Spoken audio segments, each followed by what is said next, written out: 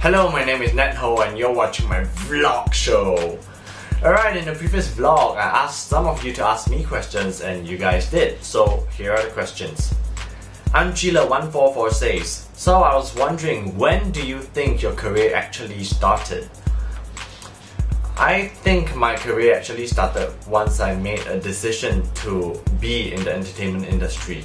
You know, being Singaporean, we are very practical. So when I was much younger, when people ask me, what do you want to be when you grow up? I would tell them I want to be a teacher or a psychologist because, you know, that was just a more practical kind of profession.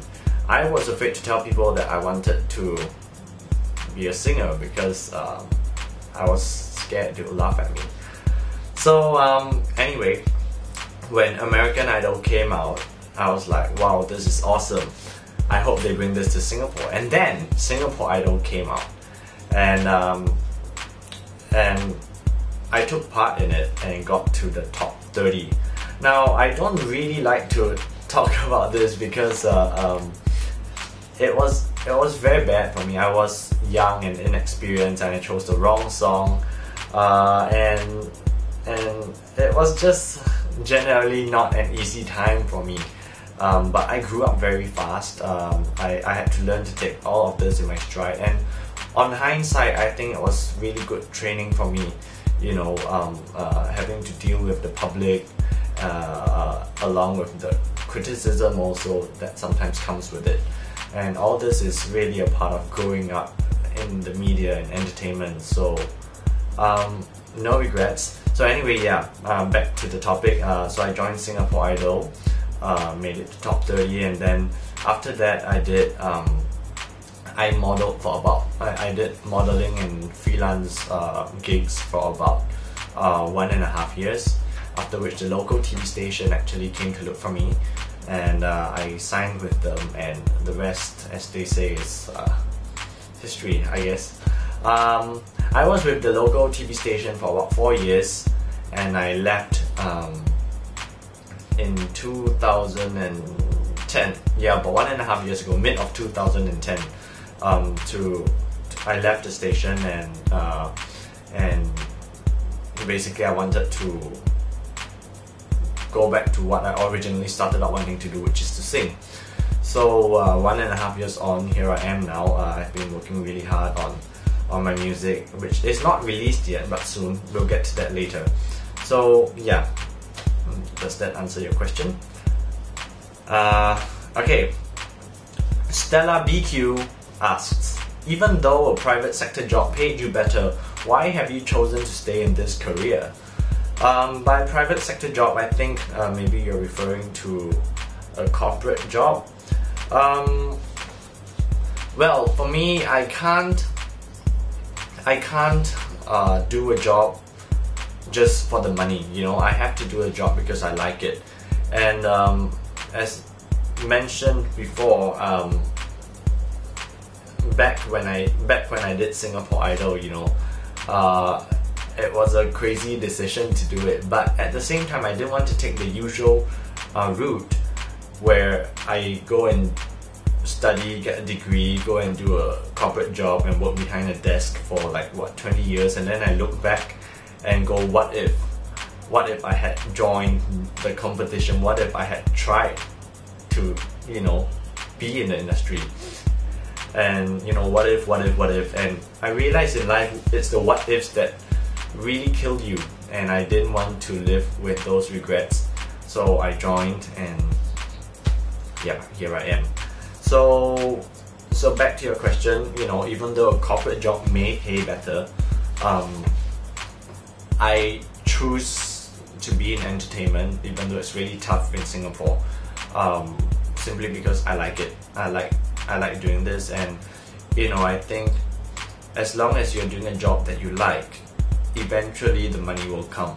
I think the most important thing right now is for me to just focus on my craft and keep improving myself and keep trying to get better at what it is that I do. So yeah.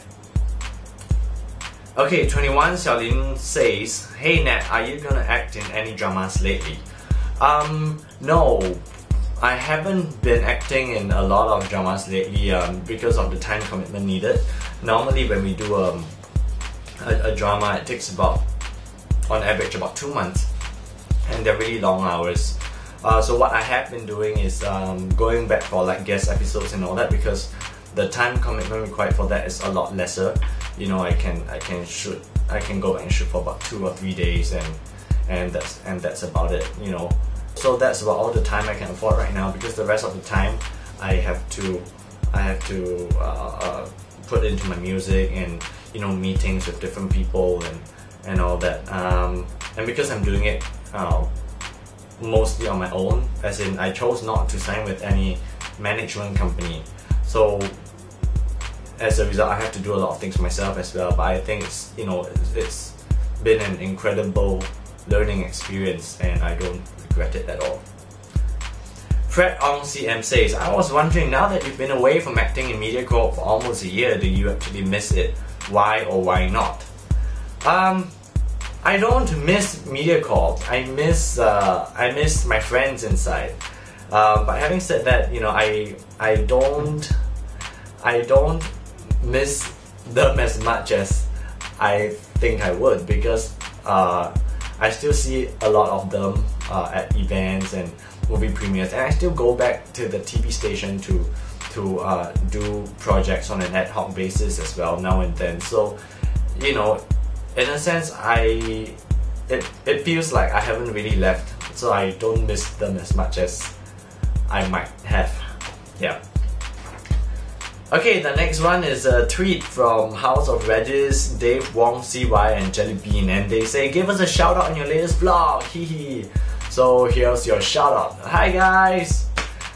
Okay, the next question is from Mountainton, and this person says, hi Nat, can I know what's the average time taken to film and then edit for each of your vlogs? Peace out. Okay, I'm not a professional, so it usually takes me a few hours, you know, like having the setup and having to shoot myself. I mean, sometimes I have to do multiple takes in order to, you know, make the show as perfect as possible. And in the area of editing, I'm actually not a professional. I learned most of my editing stuff from YouTube. So, well, thank you YouTube. And so yeah, I'm really not a professional. It takes me some time, but it's getting better.